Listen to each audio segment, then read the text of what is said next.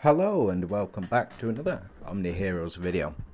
In this video we're just going to go through the unit Talinas and her abilities, her synergies, and we'll go into some gameplay as well, just because she is one of the most accessible legendary units or DD units available within the game, and also a very powerful unit in her own right as well.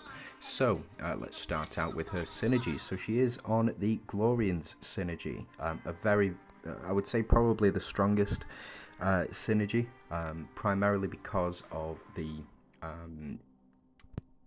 the relic synergy here. It has a 100% chance to take 3 stacks of base buffs from the target when 3 or more synergy mates are deployed, and steal 20% attack from all enemies and apply it on the Glorian synergy mate. The stolen amount cannot exceed more than 40% of their own attack. And also, if you do have 5 Glorian synergy mates, at the start of battle applies 5 stacks of attack boost and 5 stacks of defense reduction on the enemies, which will play into how Talanis is or her kit is set up. Now, at the start of battle, the ally team receives 100% control immunity and 25% damage boost for 8 rounds. So that in itself, the ally team receives 100% control immunity, is one of the most powerful synergy effects that you can get within the game, and is such a it's such a powerful ability against a lot of different teams. The control immunity, really good stuff. She is also part of the Royals faction. Typically you'll have about 3 Royals on the team, unless you can build a team which is 5, which is great. But at the start of battle, all allies receive shield equal to 150% of their own attack, and each stack of buff an ally unit gains increases their damage boost and damage reduction by 2% up to 20 stacks, so it's a total of 40% if you have 3, and it's a total of 80% if you have 5 on the team. Now, her next synergy, Celestials. Typically you'll have 2 of these, so at the start of battle increases crit rate by 15 and attack by 50% for all allies. When an ally unit dies, purifies all debuffs on all allies and dispels all buffs from all enemies. That, having both of these, is such a powerful effect within the game. If one of your units is to die, you do lose out on the unit itself and everything that comes with it, but you do debuff everything. So units like Glorians, units like Avengers, units like the Dooms, every team it does rely on debuffs and buffs, and if you can get all of the units to dispel those buffs, if a unit of yours dies, it's such a powerful effect. Now, that does also go up, so increases crit rate by 15% and then up to 150% attack for the ally team if you have 5 Celestials in a team. So very powerful abilities. Now, Monarch for me is probably the strongest, I would say, ability within the game, or synergy within the game. The strikers come very close, but for me, if you have 4 Monarchs specifically, potentially 3, but 4 definitely, and then 5 is just overkill. But ally units will not take damage exceeding 40% of their max HP in a single instance of damage. That by itself it's an amazing ability, really is. I'm all about defense personally, and the less damage I can take, the better. So having a team which can only take 40% damage of max HP, your units are not getting one shot, which in this current meta is defining. You know, your units, most of these PvP matches are over sort of round 2, so round 1, round 2, potentially round 3. But with the Monarch synergy, you do have the survivability. Now, if you do have 4, which is suggested for a Monarch build, ally units will not take damage exceeding 40%, and every 1% of HP the target loses increases damage boost by an additional 1% up to 50%. So if you're at 50% health, you'll get that 50% damage increase. And if you do have all 5, you're in for a good time, because every 1% of HP the target loses increases damage boost by an additional 2% up to 100%. So if you're at 50% HP, then you will gain 100% damage boost when you're on that Monarch team. Very good with the newer units, so Audrey and also, where we go, Audrey and also with Halissa as well. But you also cannot lose damage exceeding 30% of max HP, so it just increases it by 10%, that extra unit, which is very good. For me personally, I do prefer full 5 monarchs, but if you can get away with 4, absolutely fine, and 3 is acceptable for me. So that is her synergies. Now, with regards to her actual abilities, so her first one, talent. This is the big one. This is why she is such a powerful unit. Talinas summons a lightning orb that attacks all enemies. So that all enemies is key in this one. Deals up to 450% magic damage, and if she has 6 stacks of attack boost, applies stun on all enemies for 1 round, and if she has 12 stacks of attack boost, it applies stun on all enemies for 2 rounds. That is such a massive ability. It's such a game-changing ability, and the reason for that is because if you can stun the enemies, it doesn't work on opposing Glorians or bosses. But if you are trying to get through particular missions, like in Lost City, like in Palace of Penrose, like in the main story missions, she is a must because of the 2-turn stun that she can apply. Typically you will have up to 15 stacks as long as you're using it in combination with Lily and Leah, and we'll show that in the gameplay later. But she can apply that stun from I think 6 stars. So you just need 1 copy of her for her to be able to apply that ability. Such a powerful ability, and I can't rate it any higher. It's a fantastic attack. Now the next one, summons bound lightning strikes that attack random enemies, dealing 120% magic damage, and applies 3 stacks of attack boost on herself as well. So the attack boost is excellent. You know, she will probably already be at her max stack when she does cast this, but it does apply it for 3 rounds anyway, so you will get that 3-round attack boost. Now, her first passive, when an ally is attacked, Talinas applies 1 stack of defense reduction on all enemies, and if you get her up to 11 stars, every 1% in Talinas crit res additionally increases her attack by 1%. It's the first bit that everybody knows her for. You see a lot of the defense reduction being applied, multiple stacks in some cases. It's really powerful ability, especially if you're trying to get through teams with higher defense, like for example the Valenters, or like the Doom's team as well. It's a good ability to have and a good passive all around. The final passive for her increases Talinas's crit res by every increase in Talinas's crit res additionally increases her attack by 1%. If you have her at 8 stars, that will be 0.5%, and if you have her at 12 stars, as I do, every 1% increases her crit res by 1%.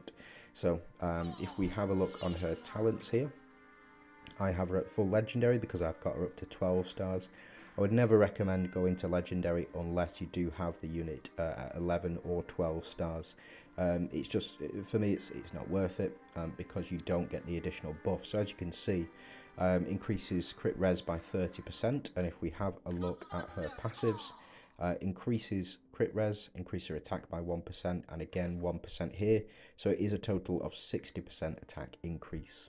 Now for runes, I have gone with a full dodge set, and the reason that I've gone with a full dodge set is because I've got her exclusive rune set. She has now become a tank for me, so grants Talinas 20% damage reduction in battle. That damage reduction really does add up, and it does play into the Monarch synergy very well. I don't have her doing a lot of attack, but she does get the increase. So if we have a look on here,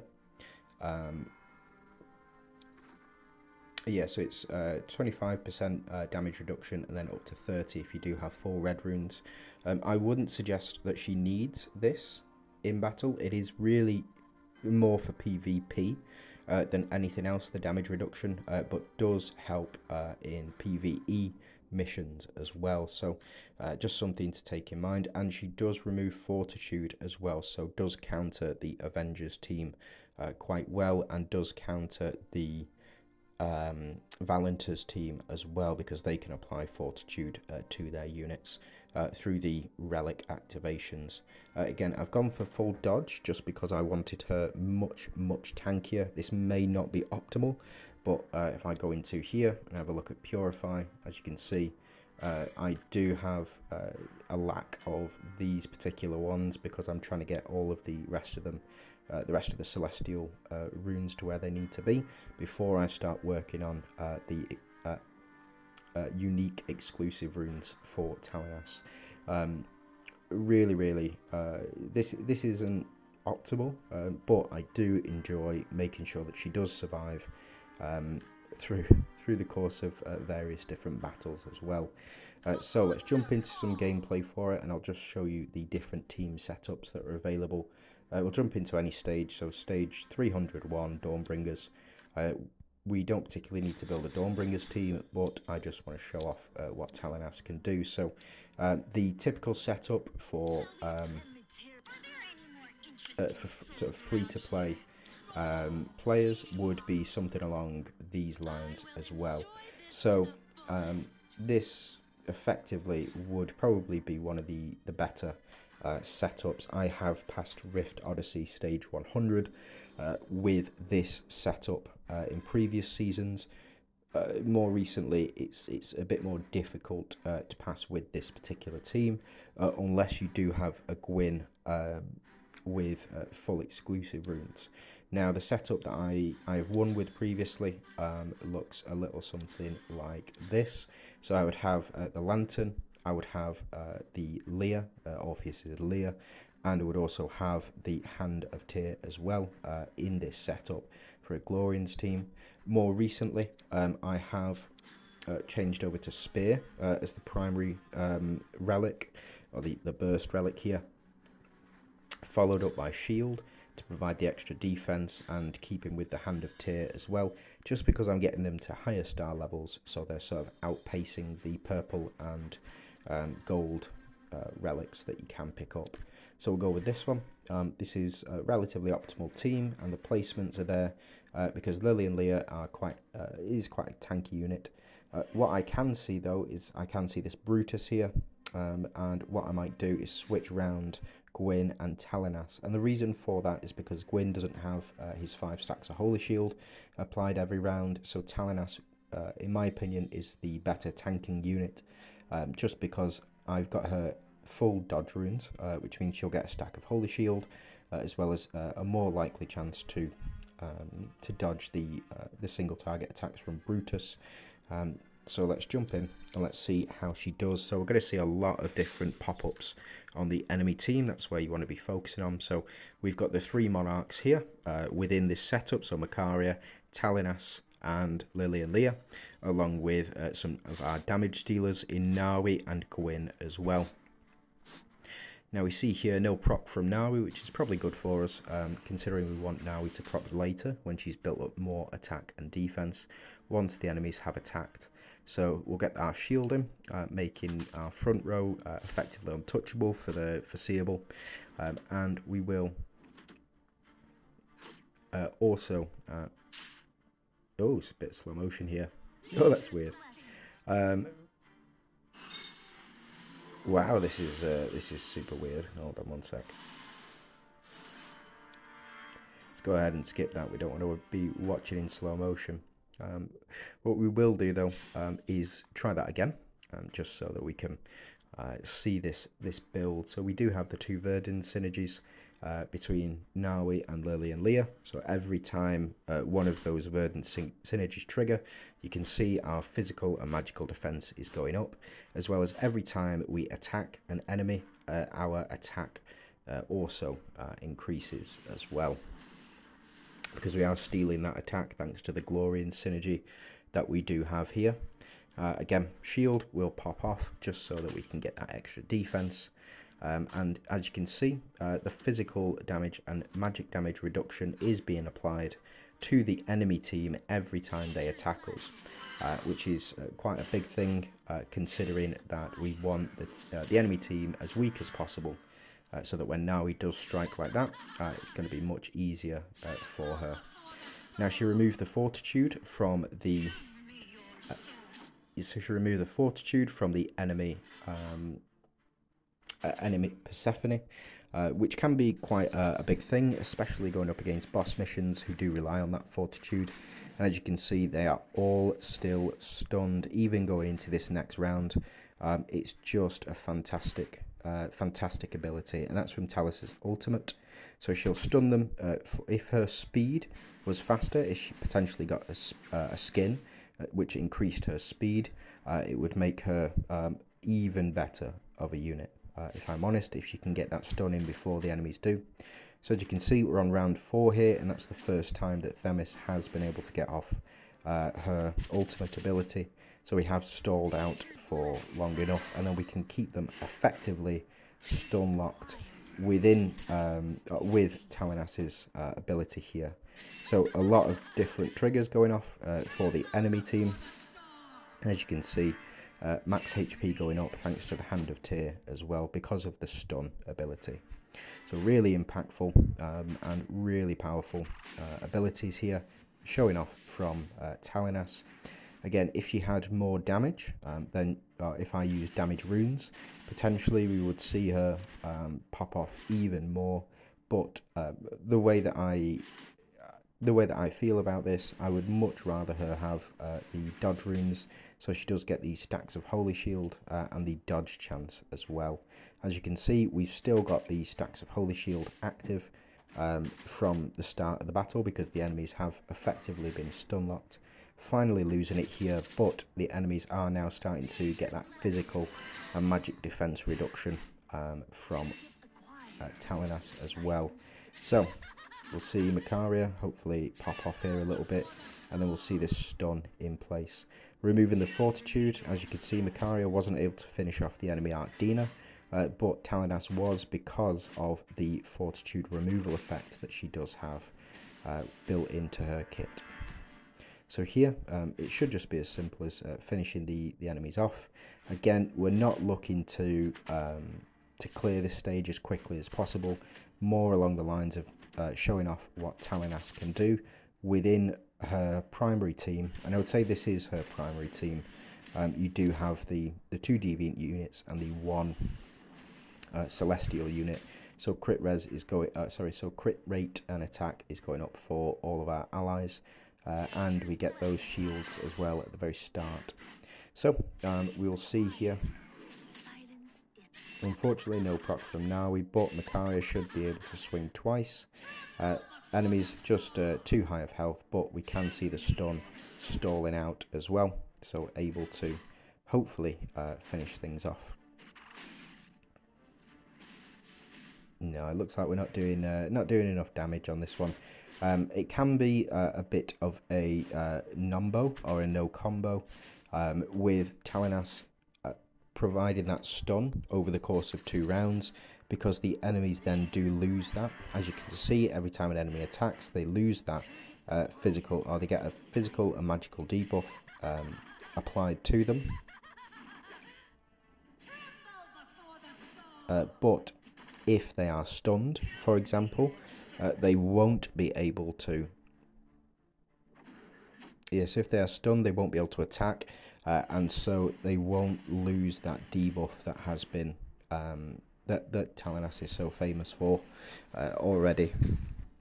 Really powerful unit, really good synergy here. So I think we've seen enough of her abilities within this team. Let's go ahead and move on to another team. So we'll keep Talinas in here. Bear with me. Sorry about that, just had to pick up a package from the front door. So we're going to move on to Talanis' next synergies, which is Celestials and Royals. So we're going to jump into a full Celestial team, and I think we can try a full Celestial Monarch team if possible. So unfortunately, my Victoria is still at 7 stars, so not going to be able to do a full Monarch team here. But what I do want to try is something potentially along these lines. So we'll have our Monarch up front, and in fact we'll keep We'll keep Audrey here. Talinas can sit in the middle. So this is a 2 strikers, 3 monarch build. Really, you do want to be building around this monarch synergy with Talinas, and we'll get to the monarch team later. But for now, you can build like this, or potentially replace these 2 with Eudora and Karnak as well, just to add damage and add healing effects. But we're going to go with Seraphina, and we're going to go with Catherine as well. And the reason for that is because Catherine will overheal and Audrey will also overheal as well. So we'll just see how well or how effective this team is with regards to compared to the previous team as well. So this is full 5 Celestials, full 5 Royals and 3 Monarchs, 2 Strikers. So it can be quite an effective team. So we should see the enemies start to lose sort of a fair wedge of health right away. We'll have Audrey trigger and steal as much shielding as possible. We'll have Seraphina trigger, so we can go underneath the shields when we do attack. So as you can see, Audrey to steal, holy shields here, such a powerful ability. We get the blessings that are applied thanks to Seraphina, and as you can see, the enemy team also getting the debuffs as well. So we do get shielding, and we get our increased attack and crits as well. And a very, very powerful team compared to previously. Unfortunately, the way that Talanis works, she needs to have the stacks of attack and defense. Sorry, the stacks of attack to be able to apply the stun. But I think this is, in this team, it's quite a good showing, because every time every time an enemy attacks us, they are going to have that physical and magical defense reduction applied to them. So as you can see, we do get the physical and magical reductions applied on the enemies every time they do swing at us, which again, for me, that's one of the biggest parts of Talanis' kit, as well as being a Celestial Monarch. Those for me are the quintessential parts of her kit. The stun really does help as well, specifically on the Glorians team. So we'll get the overheal effects here, increasing our attack, and our shield effectively is based off our attack. So as you can see here, this Arcdina just refusing to go down, but fortunately the fortitude removal effect from Talanis here is done really well to counter this Persephone's ability. So we'll get some additional shielding here, spread out thanks to Audrey. As you can see, Audrey is still increasing her attack and defense as well, so pairs very well with Talinas, the full set for her. So Audrey is Monarch, Celestial and Ethereal, as is Talanis, so a good partner for her. If you don't have a copy of Audrey, she will appear eventually within the various different shops. It will just be a matter of time, or you can go ahead and summon on the Oath Recall event as well. So we have seen a lot of this team already, but I think we should be able to finish off this mission quite quickly. So I think Audrey not fully built up yet, but it looks like neither is Catherine, it seems. It's because our attack keeps increasing, I believe, but we are increasing. So you see, fortitude effect has been applied, but now has been removed thanks to Talanis. And then again, we just keep going up and up and up in attack.